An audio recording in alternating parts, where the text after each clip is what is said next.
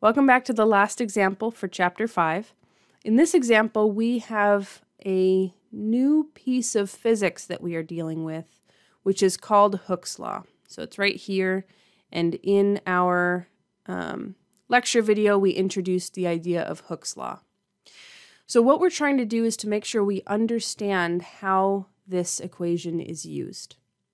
So first of all, when we hang the mass here, we want to think about the forces that are acting on that mass. So we're thinking about this end of the string as, or end of the spring as being the object that we're drawing a free body diagram for.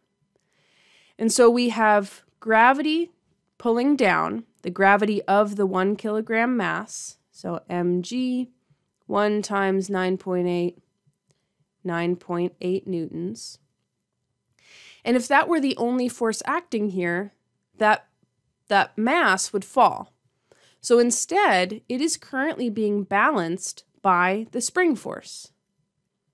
So that spring force is K times delta x, the change in height, where that delta x here is what it used to be compared to what it is now.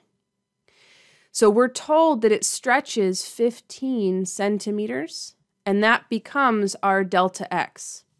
We need to use standard units, so that is 0.15 meters when we do the unit conversion. So right now we have that this is K times 0.15. Because this mass is now no longer moving, in part A, so we've drawn the free body diagram,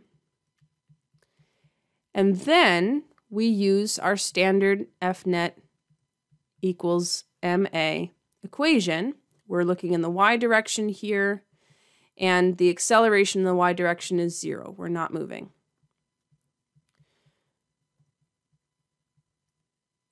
With that in mind, then, we have the spring force pointing up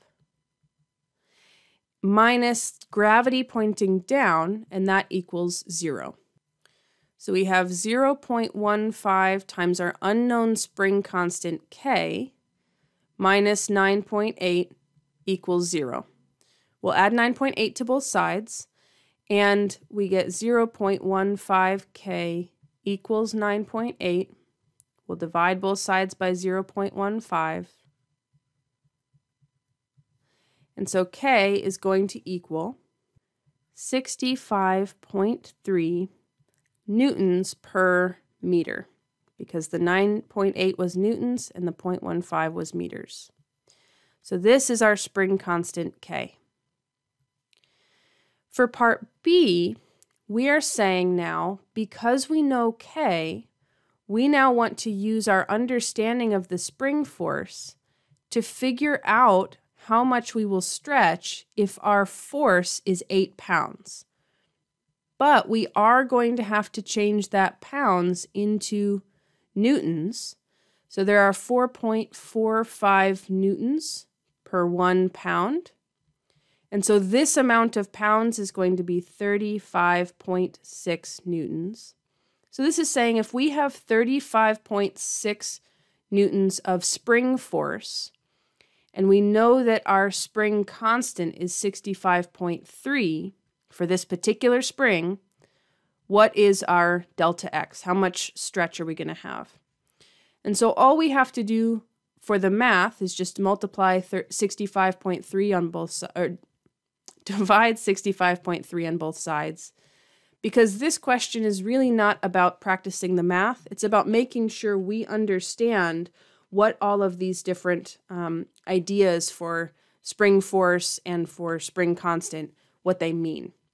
So in this case, it would be 0.54 meters. So in order for this particular spring to exert an 8-pound force, we have to stretch it over half a meter. So almost 2 feet. So with this particular spring, we might think of, if we've ever had a slinky toy, those can extend quite a long way without exerting much of a force. So a slinky has a much smaller spring constant than this one, than this particular spring involved.